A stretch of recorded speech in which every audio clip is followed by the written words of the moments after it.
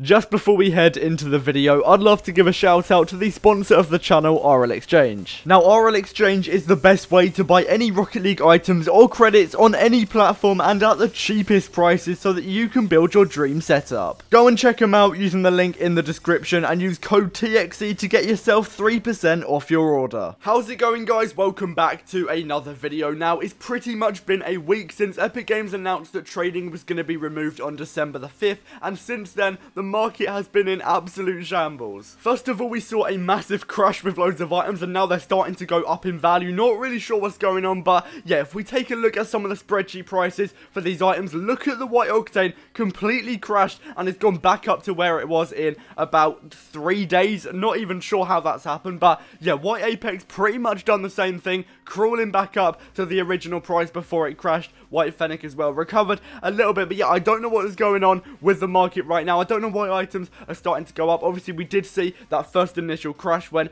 Epic Games announced that trading was going to be removed, but now all the items are going back up to their original prices. A little bit weird. Black Standard, to be fair, has stabilized around 2.6k. Not sure if that's going to be going up anymore, but yeah, I definitely recommend to sell your items now. I'm pretty sure they go back down when we get closer to December the 5th, because obviously everybody will want to get rid of their items, maybe cash out, because you're not going to be able to sell them any longer. And to be fair, taking a look at the spreadsheet for the Black Dicey, this is more of what I expected to happen, with literally every single item in the game not go down and then all the way back up like this Beta Nugget, because yeah, back up to 45 to 49k, that is literally completely revived. Yeah, I feel like it should go back down. Not really too sure what's happening there. Interstellar has actually gone up more. It didn't drop at all. It's actually gained value. I don't know how that's happened either. White Mainframe going up a little bit again, but mainly just stabilizing at that lower price, which again is what I expected. Black Tunica completely reviving. Don't know what's going on there, but yeah, recently, if you don't already know, I've been trying to buy myself an Alpha Cap, but I haven't been able to buy one because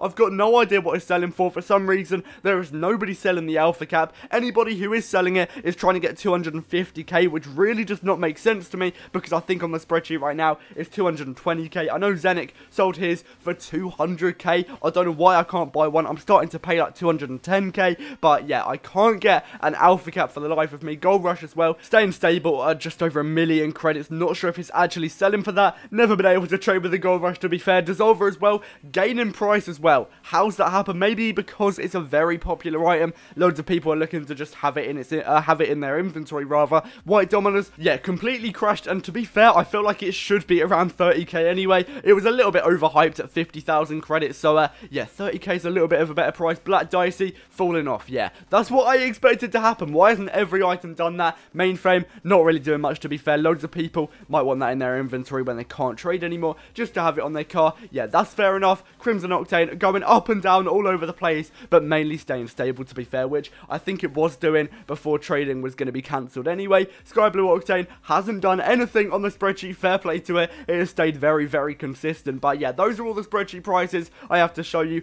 Let me know what you think of this market recently. What's it doing? And yeah, what items you're looking to buy and sell. And if anybody has an Alpha Cap, let me know, because I really want to buy one. But that is going to wrap it up for this video. Make sure to drop a like, subscribe, turn on post notifications, and I'll see you in the next one. Peace out.